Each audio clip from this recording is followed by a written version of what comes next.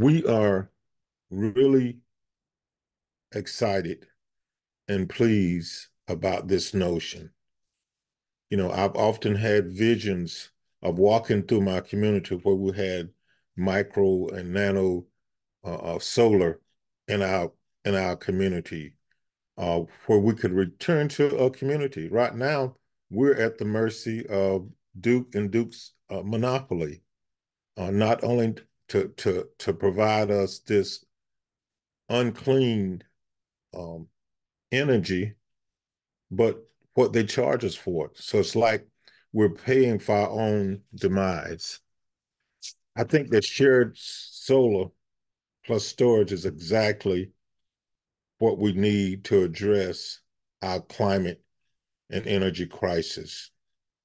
You know, generating and storing electricity where it's used, as well as sharing the costs and benefit of clean energy, you know, no upfront costs.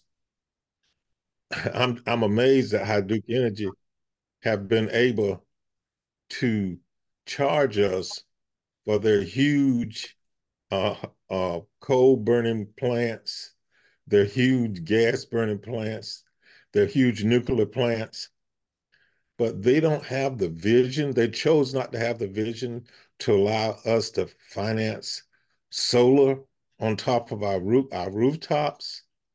Amazing. If you start looking at through the lens of corporate greed, it's kind of hard to stop looking through those lenses.